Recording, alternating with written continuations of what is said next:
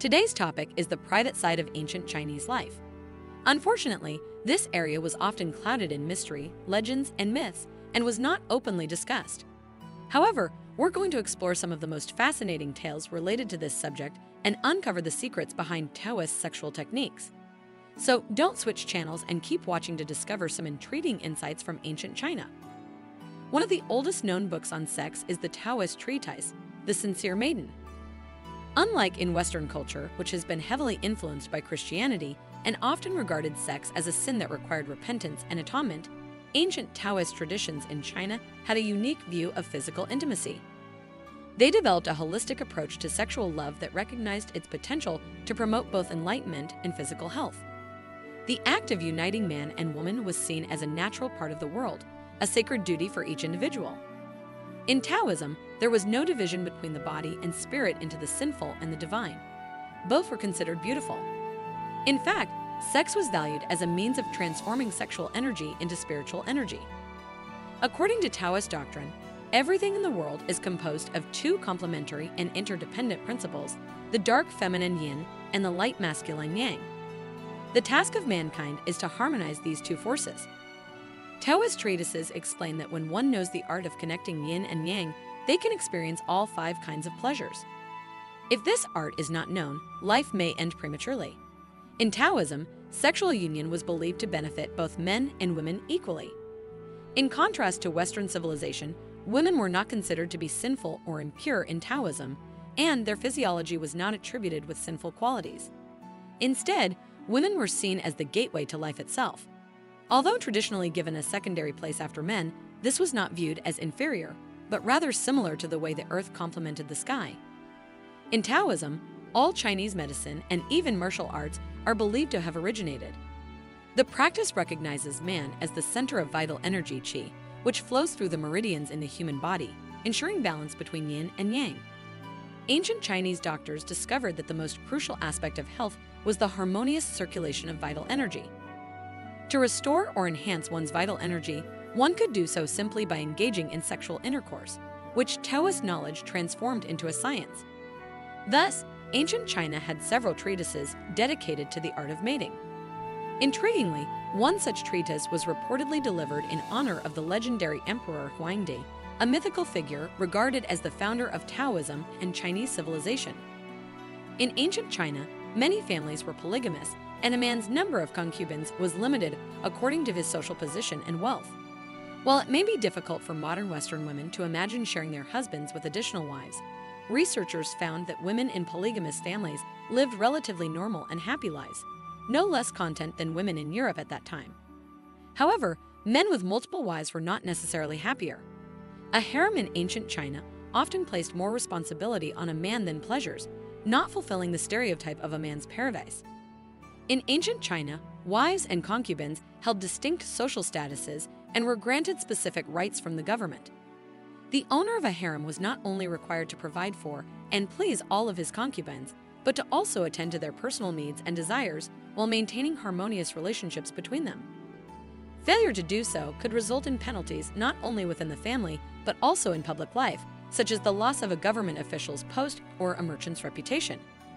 Because it was believed that a house that was not in order would inevitably have money problems as well. In addition to polygamous marriages, ancient China also saw the emergence of an unusual form of marriage called sororate, where a man would marry not only a particular woman, but all of her sisters, including cousins. In polygamous families, each woman sought to distinguish herself and attract her husband's attention. In ancient China, beauty was associated with certain customs and aesthetics. Women were expected to maintain calm and collected expressions and graceful movements. To enhance their appearance, women used copious amounts of whitewash, rouge, and lipstick, and shaped their eyebrows according to more than 30 different trends, including butterfly wings and mountain peaks. Hair was also a vital element of beauty and fashion and was carefully arranged and adorned with precious metal combs, pins, and tiaras.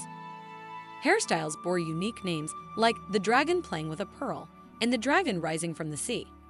While it was believed that changing a hairstyle every day and the style once a month was a sign of elegance and sophistication. During China's Song dynasty, a girl's beauty was largely measured by her figure, and thinness and sophistication were highly prized. In particular, small hands and feet were considered valuable attributes, with a whole cult built around feet no longer than 10 centimeters. However, achieving this standard of beauty was no easy feat, as girls had to undergo a brutal foot binding process that lasted 3 years and resulted in deformed feet. Despite the difficulties, women with bound feet were highly sought after and seen as the epitome of beauty. In fact, only those with such feet were considered eligible for becoming concubines to noble lords, regardless of their family background. Although ancient China was largely patriarchal and Taoist sexual techniques were only accessible to the elite, there was a notable absence of Puritanism or prudishness when it came to intimate life. In fact, sexual education was welcomed, and the Chinese equivalent of the Kama Sutra was often embroidered on silk and gifted to newlyweds.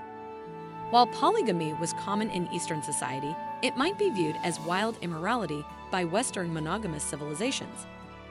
Marco Polo's 13th century journey to China was a crucial moment in the history of geographic discovery and yielded a wealth of ethnographic information. One example from his accounts is the offer of a wife by an inn owner in northern China to keep him company in addition to the bed.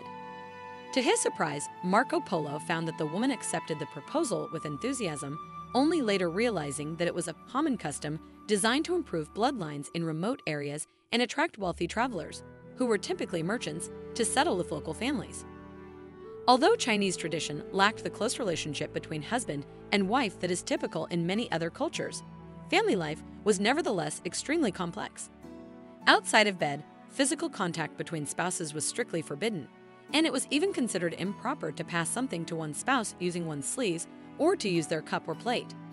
The rules of conduct for spouses were outlined in the Confucian Pentateuch's Book of Rituals and included guidelines such as using separate hangers and drawers for clothing, never washing together, and accepting items on a bamboo tray or through a crouching ritual if one was not available. Even when walking down the street, the man was expected to stay on the right side and the woman on the left. These rules applied to the couple until the age of 70. Within the emperor's palace in ancient China, things were far more complex than the average citizen could imagine. As early as the 11th century, the emperor's harem contained over 100 beauties, and the welfare of the entire nation hinged on the emperor's personal life. Thus, Chinese sages created a system whereby the empress was entitled to a night of love during the full moon, the time believed to be optimal for conceiving an heir.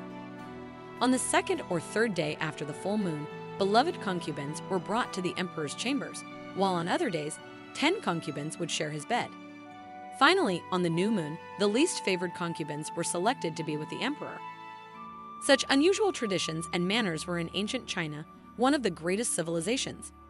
If you liked the issue and want to know more interesting things, then subscribe to the channel and stay in touch.